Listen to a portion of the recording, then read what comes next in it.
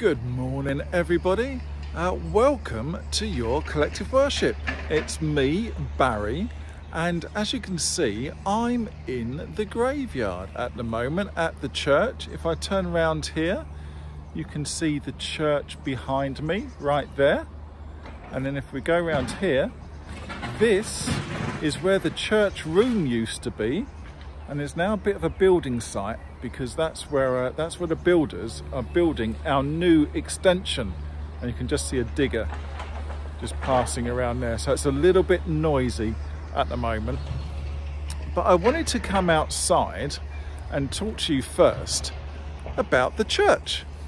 Now, you come to the church sometimes in the past when it's been an Easter service or a Christmas service and different other things that we've done. Now I wonder, have a think, can you tell me what you reckon the purpose of a church is? I mean, do you think that we're only here on a Sunday morning? That's all we do? We just come to church on a Sunday morning and that's it? Do you think we just spend all our time sitting there and praying to God? Is that all we do? I wonder. I'll tell you what, I'll give you 30 seconds to talk to your partner, the person you're sitting next to, and have a think about what we do as a church and what the purpose of a church is, okay? So 30 seconds, go.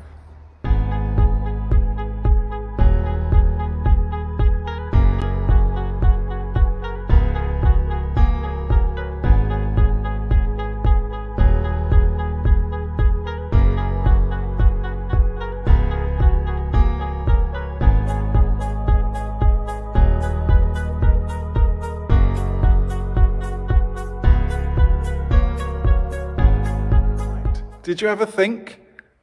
I wonder what you thought the purpose of a church was. Well, here we are. We're in the church. There behind us is some new building bits going up. It's all quiet in here at the moment because it's just me here, although through that door down there is the builders who are doing the new extension. There's a Christian author, and his name is Rick Warren, and he suggests that the purpose of a church is worship, which is praising God, fellowship, which is meeting together, discipleship, learning about God, and ministry, teaching about God, and mission, which is helping others. Now, all these 5 things come from the Great Commandment, which is in the Bible, and it's in the book of Matthew, chapter 22, verses 37 to 40. And it says this: love the Lord your God with all your heart and with all your soul and with all your mind. This is the first and greatest commandment. And the second is like it: love your neighbour as yourself. Now here at Holy Saviour, we try to do all of those things, but today we're going to look at mission, or helping others. Now, someone once said that a church is like a club that is designed for those who aren't members. Now, that means the people who come to church work hard to love our neighbours. Those who don't come to our church, many of them don't even know that we exist here in Bitterne, but we do it because God tells us to. He loves us and he blesses us, and he wants us to do the same for others. Now we have the power to help others, to become heroes for God. God made us and he thinks we are very special. God's story. God made people.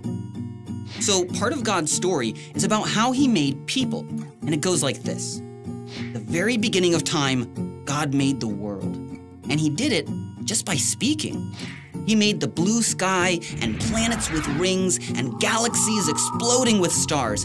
He made puffy clouds and dry land and sparkling water.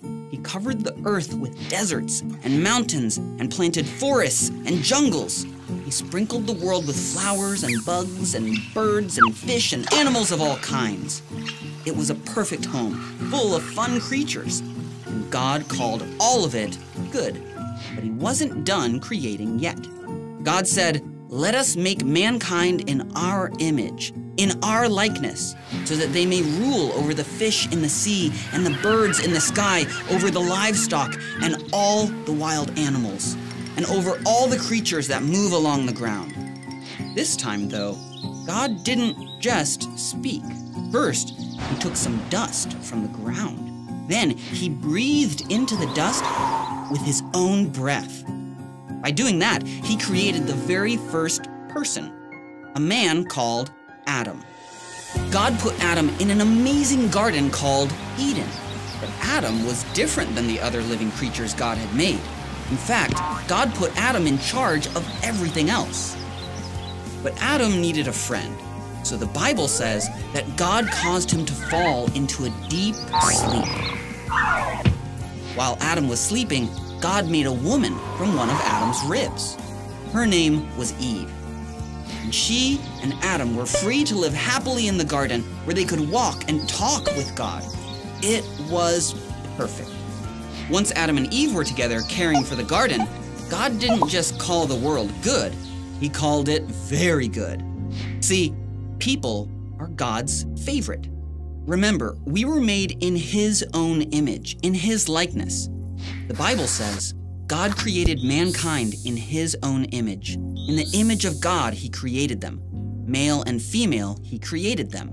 We don't know exactly what it means to be created in God's image. But we do know it means he made us like him.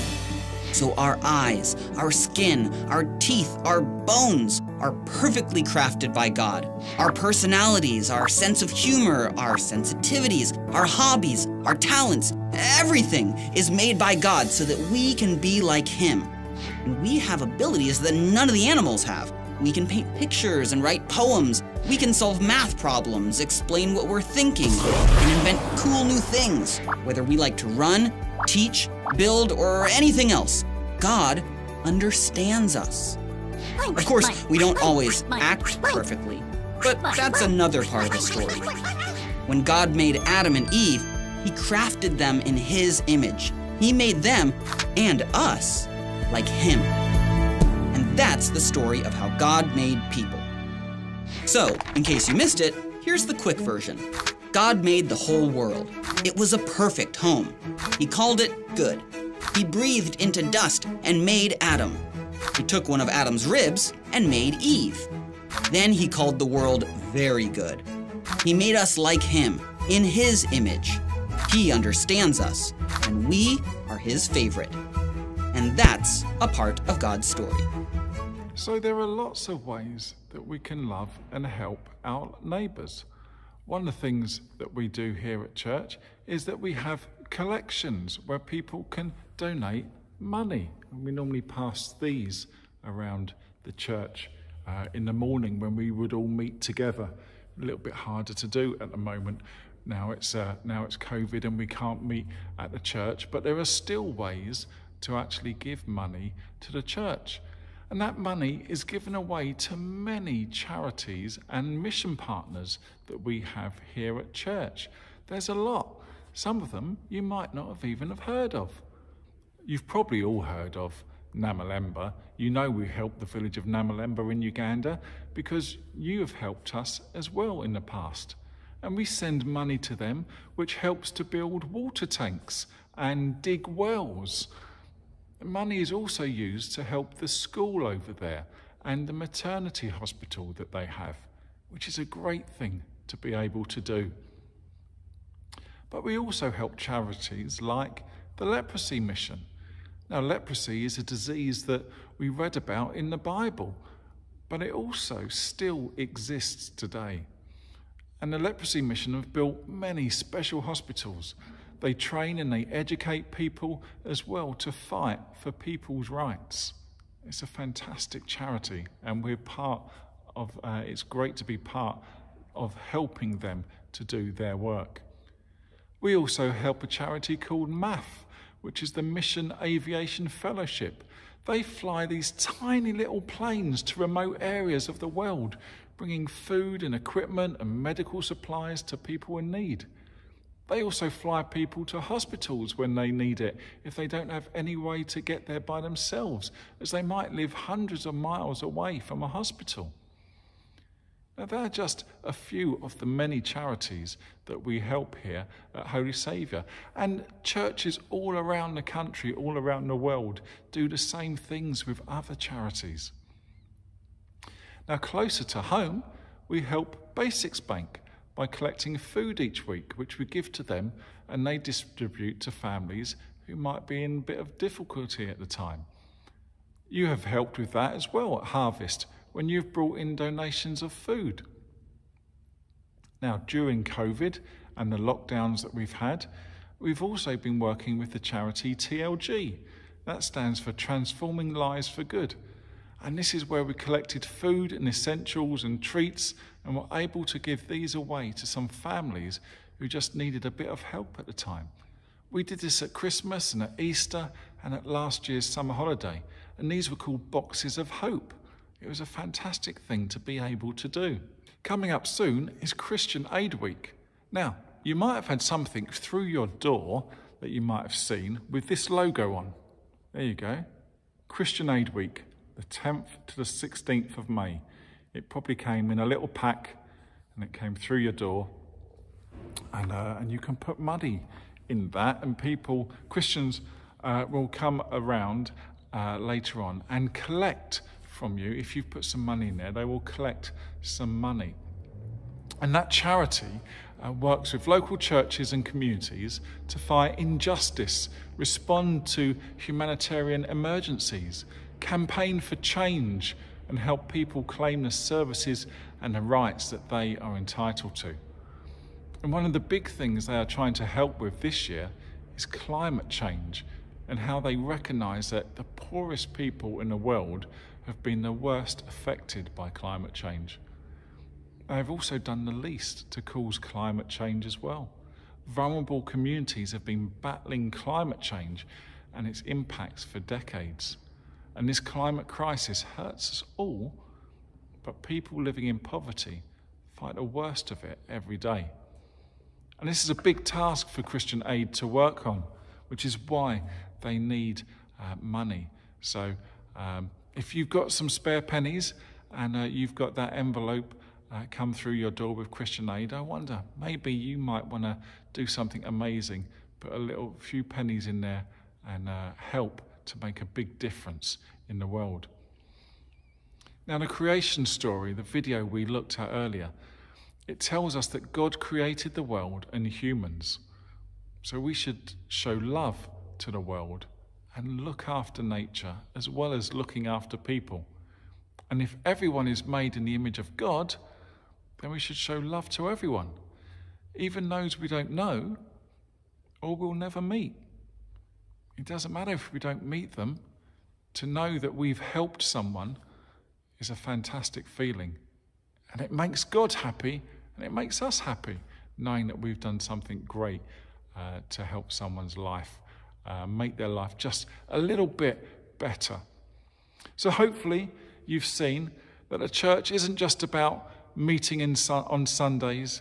It isn't just about praying to God all the time. There's so much more that happens in a church. The church is not even the building. The church is the people who meet together and do some fantastic stuff. And there's going to be a lot more stuff that we're going to be doing. Once this building project is finished and we can meet again, there's going to be some fantastic groups starting, new bits to do, new bits to see. And it'd be great to see you all here. And it'll also be great to come out and see you guys soon at school. Really looking forward to that when we can do that. So I'm just going to pray. And if you'd like to make this prayer your own, you can say amen at the end. Father God, thank you for creating us. Thank you that you love us so much. You made us in your own image. You gave us the power to help others in need, those less fortunate than ourselves at the moment.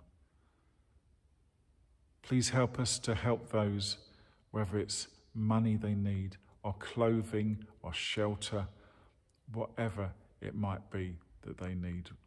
Please help us to help them. Amen. Well, guys, it's been great to see you, or not see you. It's still online at the moment, but hopefully that will change soon. So have a great rest of the day, and I'll see you as soon as I can. Take care. Bye.